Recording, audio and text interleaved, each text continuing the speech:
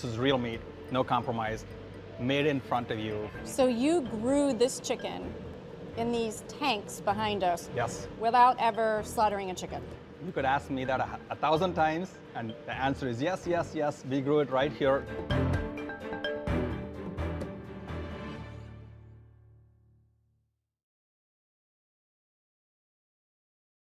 Hi, and welcome to Washington Post Live. I'm Shannon Osaka, and I'm the climate zeitgeist reporter for the Washington Post. And today I'm joined by Uma Valeti, founder and CEO of Upside Foods, which is one of the first companies to receive regulatory approval to sell lab-based, lab-grown chicken in the United States. They also like to call it cultivated meat. Uma, thank you so much for joining us. Shannon, it's great to be here. Thanks for having me. So I want to just start from the very basics. I mean, we have a lot of viewers who aren't very familiar with cultivated meat. Can you talk about what it is, to what extent animals are involved, and what kind of technology goes into making it? Yes, cultivated meat is, simply put, meat grown from real animal cells. For instance, meat grown from cells taken from a cow, a chicken, or a pig. The only difference is the product is still animal-based, animal cell-based, but we don't have to raise and slaughter animals.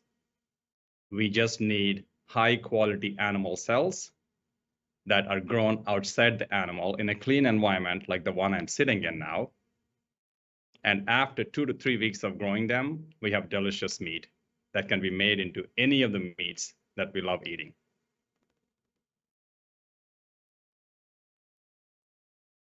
It's really cool to see those bioreactors behind you where you're really, growing this meat.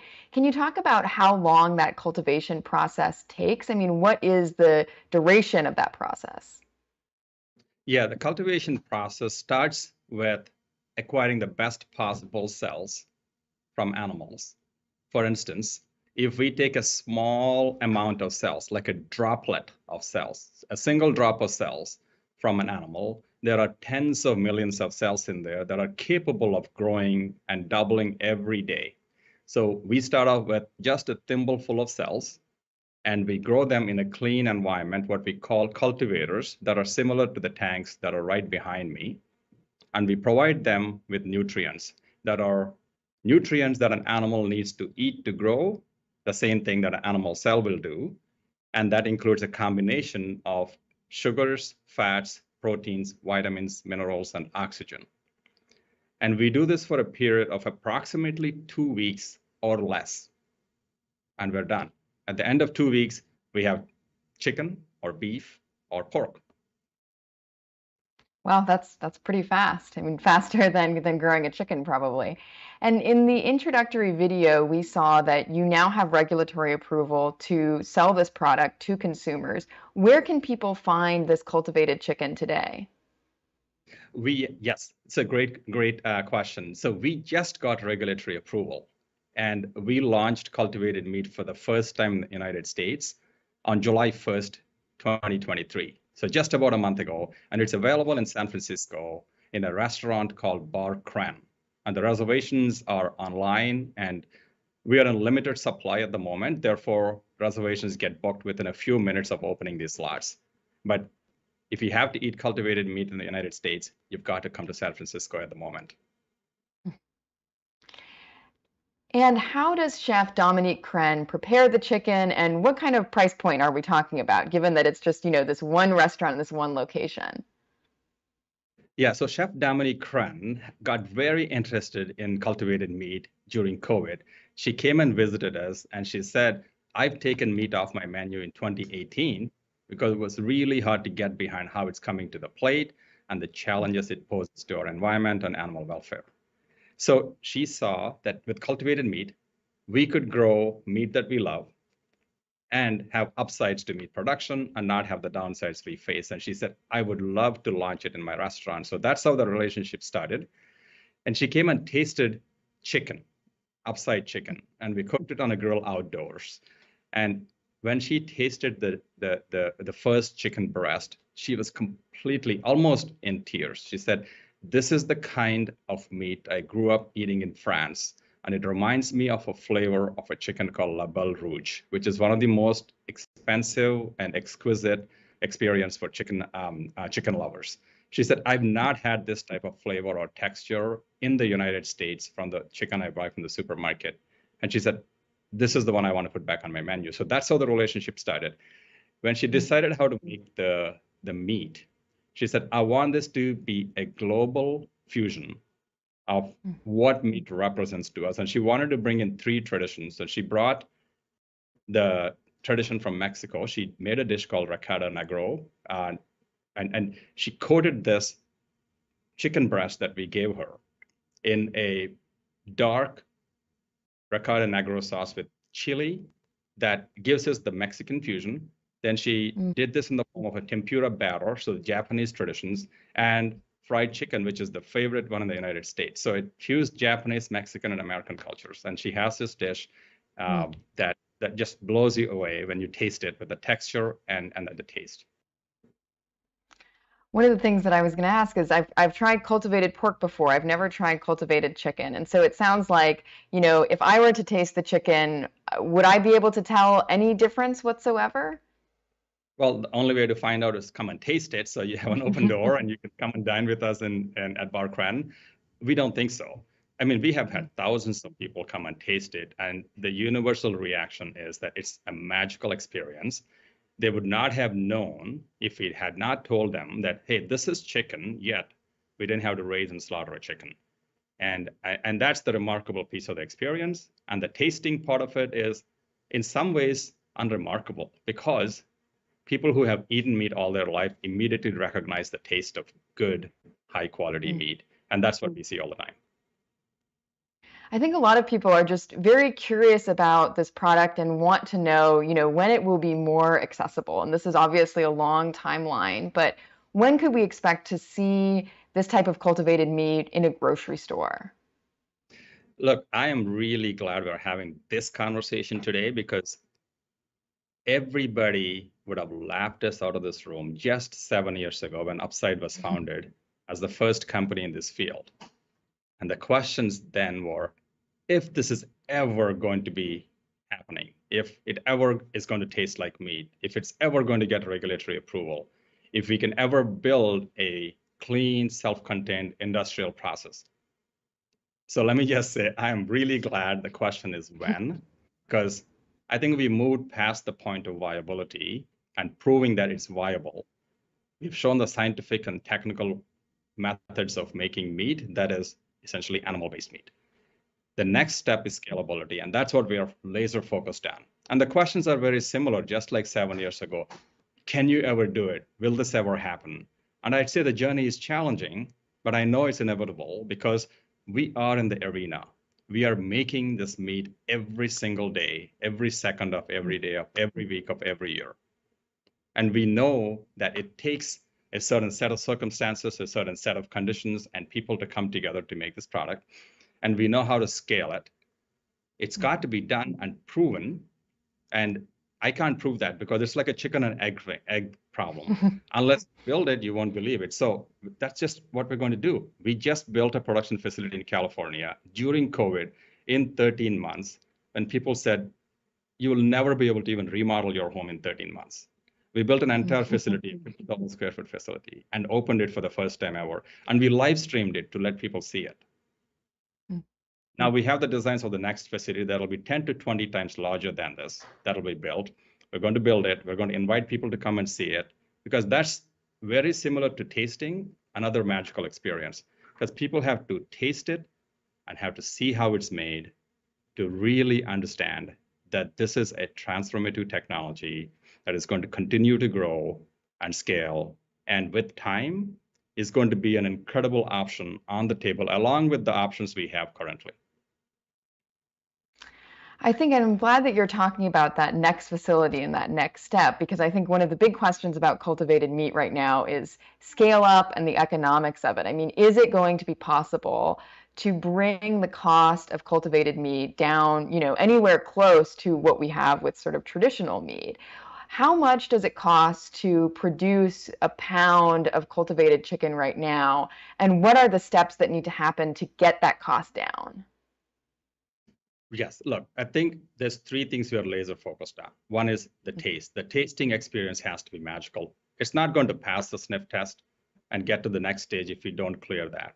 There is ample evidence, ample proof of that, that people just fall in love with the taste of the products we're making. That's the first step. The second one is cost. Cost is the absolute marker of making it have the impact we are here to have. It's going to take time. We're going to start off with premium pricing because it is expensive to make it at the moment. But we think about this as pricing just above organic because it represents all of the goodness that we think about when I think about products that are friendly to the world, raised humanely. And we're doing that without having to have slaughter and also have the ability to continue to improve the product to make it better for us, the planet, and the animals. So there's going to be a premium as we get all of the things right. With time, I believe it's inevitable that we'll get to parity to conventional meat and lower than that. And that's for two reasons. One is the current animal industry has had 50, 100 years to be able to perfect their methods of manufacturing. They're so vertically integrated. They've found so many efficiencies. They've learned a lot from lots of mistakes, and they've had the luxury of doing it. So they are unquestionably the incumbents with lots of advantages. We are the people that are coming and saying, we want to sit alongside the table with you. We have a technology and a method with incredible promise that will preserve the choice of eating what we love and also protects the life and the environment we care about. Now, it takes time because just like raising a child, you have to go through multiple steps. And what we think about with respect to cost is initially the production cost will be expensive. So we'll price it at a premium. It might be break-even prices for us, but what we want to show is this is feasible, this is scalable. And in the next 5 to 15 years, we're going to be targeting conventional meat price parity or beating it. And I give you that range for the simple reason. No transformative technology in the world has ever reached its full potential without having public-private partnerships, government involvement, helping the regulatory field, let a lot of people in the ecosystem come forward, as well as providing the loans and the subsidies and things that are needed to manufacture and build it in the country that the people are going to be eating. That's the incredible opportunity for cultivated meat, where it is an American-born invention that has gone out into the world and excited a lot of people. So much so that there's 150 companies in this space in a short span of 5 to 7 years. And nearly every major food and ag university program has an undergrad or PhD program in this region specifically. And every major government is doing research funding in this area. That's never happened in the history of food or any manufacturing industry at this pace. And considering half of our lifetime has also been during COVID. So I'm incredibly optimistic that we're going to be having a premium price initially. And for instance, if people go to San Francisco, they'll pay a premium to go into the Barker restaurant. But we are thinking about pricing it about 30 to 50% above organic at the moment. Yeah, absolutely. There has been just, a huge growth of investment and interest in this technology. I'm curious what you see as sort of the ultimate goal for you as sort of founder and CEO. I mean, is this ultimately sort of a business proposition? Is it, trying to solve the climate crisis? Is it ethics? I mean, what are the things that are driving you? Okay, the thing that is driving me and everybody on our team, and I think I can broadly speak also for the industry, is there is an absolutely phenomenal opportunity in front of us to be able to preserve the choice of eating the most delicious product that we've ever had. And that is the center of plate for nearly every major culture. And be able to preserve it for generations to come at the same time as preserving life. We've never had this choice ever before, where we can protect the choice of what we love and as well as protect the life of animals and the planet. And if that's the purpose, that's the North Star that's leading us, all of the hurdles in the way are noise, because we know it's inevitable. It's going to require a Herculean effort to get there. But so is every transformative change that's happened in the world.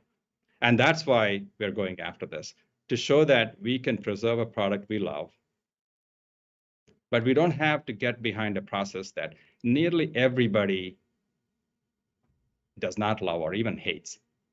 I mean, I have not met a person that has walked out of a slaughterhouse without being scarred for the rest of their life.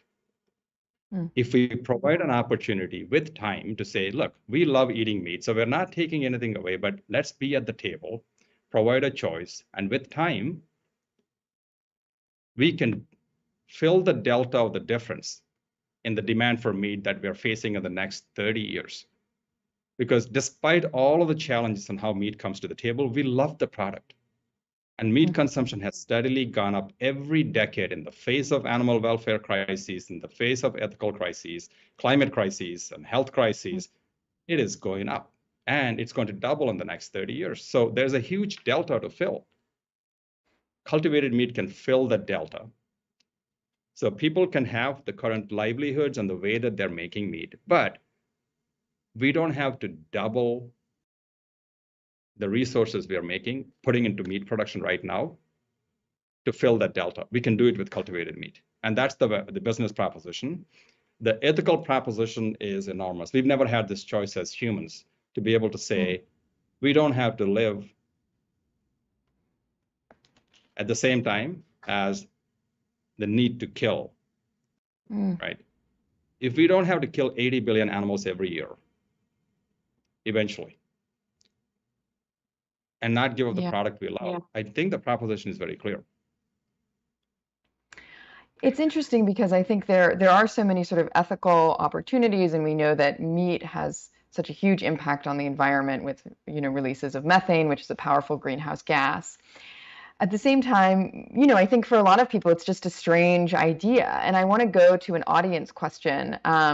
This is from Mary Colleen Baker from Idaho. And she says, I am just your average retired woman who likes red meat, AKA beef. My question is, why should I give up what is a natural food source for a food that is grown in a lab? Look at where preservatives have gotten us. Please make this make sense to me and millions of others. Thank you. What would you say to Mary about some of her concerns? Mary, I want to talk directly to Mary. Mary, we are hearing you. And that is exactly why we're putting cultivated meat as an option, as a choice. We are asking people to preserve the choice of eating meat that they love. But when we look at the demand for meat doubling in the next 30 years, our kids, our grandkids may end up in a situation where the price of meat is going to go incredibly high because there's just not enough we can make, or it's going to be rationed and say, hey, you can afford it, then you can buy it. But what we want to do with cultivated meat is to be able to say, we want to be at the table. If you're not ready for it, totally acceptable, right? Maybe your friends are going to be ready for it. Your family is going to be ready for it. Your kids or grandkids may be ready for it. But all I'm asking for is we need to give this technology a chance because we've never had this before.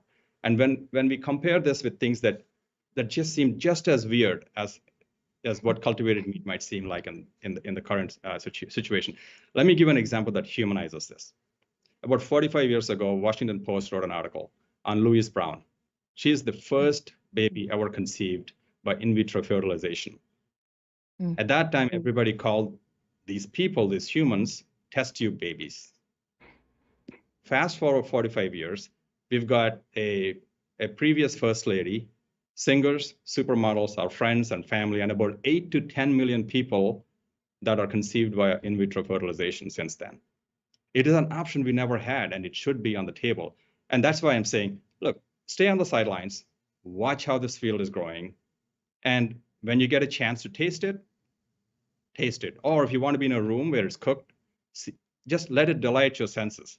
See how it grills, see how it sizzles, and watch a friend eat it or share the experience with you. And maybe with time, you'll be open to it. But we are hearing you. We want to educate people for the why we exist here. And we want to just get a chance. We've talked a lot about, the environmental impact of meat and how significant it is, and especially as we have population growth and we have, more people eating more meat in other parts of the world. I mean, can you lay out for our audience a little bit about what is the promise of cultivated meat in terms of lowering those carbon emissions? And are you at a point now with the meat that you're making now that it does have lower emissions than perhaps a conventional chicken?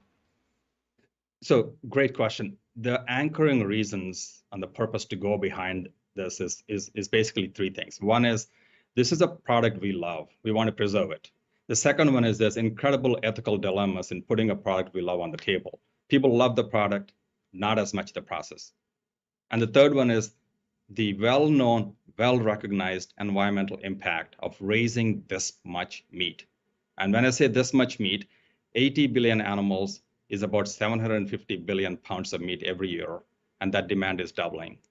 We use about 40% of all the fresh water we have right now to feed animals to feed us, about 40% of all the arable land to grow crops to feed animals to feed us. And consider for a moment, if that demand is doubling, we cannot afford to have 80% of our water and land be used to feed animals to feed us. There has to be a better solution. And that's what I think every country will need to recognize, that here is an opportunity to be able to do the same thing with a significantly lower environmental impact at scale of production. Because here's the first principle. We talked about it at the beginning of this conversation. It takes us 2 weeks to make meat of any species: beef, cow, pigs, chicken. Compare that with 2 years it takes to raise a cow, 9 months it takes to raise a pig, and 2 months to raise a chicken.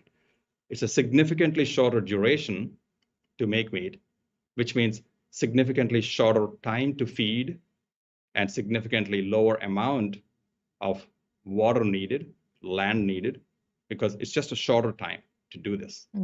I think that's the first principle of all of it. And the second thing is there is no methane production when we do cultivated meat production. It has very large, clean, brewery-like setup, just like the tanks behind me. It requires energy to run and energy emissions, which includes mostly carbon dioxide. But consider the fact that we are coming into the world at a time when renewable energy is moving at a pace where if our production facility is hooked to renewable energy, we dramatically decrease even the chance of, carbon dioxide coming into the atmosphere. So every trend is in favor of cultivated meat production scaling, because you cannot connect a power grid to an animal. It's still going to burp methane, and there's still going to be methane in the poop of pigs. We can't change that. But with cultivated meat, the minute I hook this to a renewable grid, it drops. The energy consumption drops significantly. And that's why we believe a short production time of 2 weeks and renewable grid is going to completely change the paradigm of how much greenhouse gas emissions meat's going to make. I'm really glad that you brought up, the grid and the impact of renewables. I mean, what is your current setup in terms of using renewable energy to power your operations, and what are the plans for that going forward?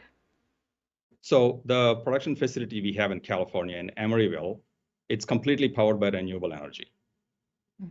We wanted to put this production facility in the middle of a living, breathing, active neighborhood for one reason, is to show that meat production in the future can exist in communities. For instance, in front of me are multiple coffee shops, a shopping area, a children's park, a dog park, lots of apartments. And we are 15 minutes away from San Francisco and 5 minutes away from Berkeley. That's what we want to show, that you should be able to have this in your neighborhood without having maybe a feedlot or a slaughterhouse at the outskirts, and nobody wants to be around that or have runoffs from that contaminating our produce that then causes, epidemics with E. coli or something else that we need to recall. I think this has ripple effects on how our meat is produced. And the one in California is proving just that. And the next one is going to be very similar. And, I did not come to your question about, hey, are you actually environmentally producing less right now for a piece of chicken? The answer is no, because there is an enormous amount of research and development, innovation, engineering, and industrial process development that's happening. But what we've done is using the data we have so far and what it takes to make meat, we've done projections internally inside the company, and they're very well aligned with all the peer-reviewed publications that have come up that said cultivated meat production at scale has a significantly lower carbon footprint, water footprint, land footprint than conventional meat. It's interesting. I mean, when I've talked to food scientists who are kind of ranking the environmental impact of different types of meat, I mean, beef is pretty much on top, then pork, chicken is on the lower end. I'm curious why you decided to start with chicken and whether that will impact how useful you can be in terms of cutting carbon emissions in the next 5, 10 years. Great, fantastic question. I love to answer this question because we can intellectually talk for a very long time and say, let's go after the one that makes the biggest environmental sense immediately, right? But we also know that's only one side of the equation. The other side is this is something that's got to be relatable, that people love. And we said, what's the best combination of this? And the answer came out to be chicken, because chicken is the most consumed product in the entire world for meat. It is the #1 meat consumed in the United States.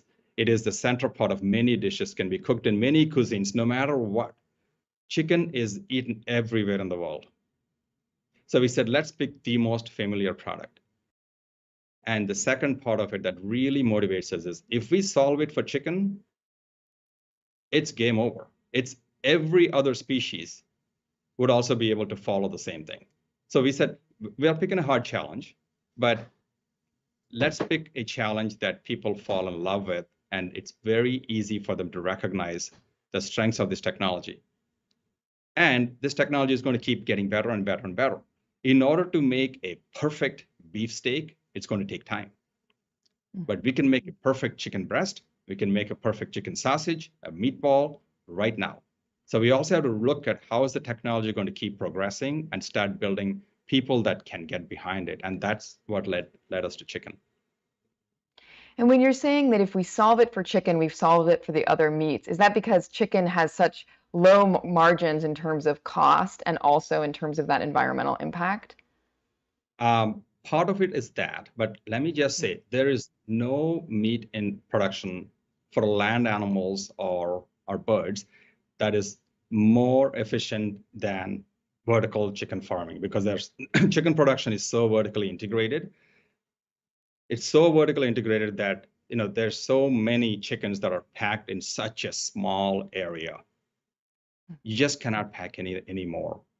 Now, because they're so intensely packed, there is also the risk that we have on a regular basis of avian flu. And every time we talk about avian flu, whether there's an egg shortage or a chicken shortage or millions of birds being culled, it's because we continue to love eating chicken, but the way it's produced, we are also continuing to play with fire. And that is a challenge. It's it's an incredible story of efficiency, but at what cost? And we're just coming out of a pandemic. Zoonotic diseases are an incredible risk for our existence. And I want us to have an opportunity to offer our future generations an ability to eat what we love, but not have that tremendous zoonotic risk that we are playing with. And I think that's, I did not mention that in the past, but ethical concerns, environmental concerns, health concerns, and existential concerns, I think, are the best case for cultivated meat. We're running low on time, but I want to ask you one more question, which is, if we set aside the logistical issues and we assume that we can really bring these costs down to conventional meat and the environmental impact down to conventional meat, which is a lot of ifs. But I mean, do you think that consumers will buy in? And is this a better option than perhaps pushing people to reduce consumption of meat, which is, an sort of easy adjustment for some people? Look, I would never stop anybody from saying they'll make a personal choice to decrease consumption of meat or improve their impact or carbon footprint. Absolutely go do it. I think we need many solutions on the table. I think cultivated meat is an enormously promising and effective tool in the toolbox, because it offers advantages of preserving choice. Like what you just said is people giving up what they love because of something else, maybe let's say greater good. What if we put the same choice and say, hey, look, you can still have it without compromising the greater good that made you give it up? I do think that's the appeal of cultivated meat, and we need to have it on the table. It's not an easy journey. There's lots of hurdles ahead. There's still problems that are unsolved, but so are problems with any major idea that's come into the world. And I'll offer this. If you can tell me about any transformative or remarkable innovation that we now take for granted that did not have challenges during the days it was being built, I'll stop doing what I'm doing and I'll go back and be a cardiologist. Thanks so much for that, Uma. This has been a fascinating conversation. Unfortunately, we're out of time, but it has been just great talking to you and hearing about this potential technology. So thank you so much for joining us, Uma. Thank you, Shannon. And thanks to all of you for joining this conversation. To check out what future interviews we have, go to WashingtonPostLive.com for more information about upcoming programs. Once again, I'm Shannon Osaka, and thank you for watching.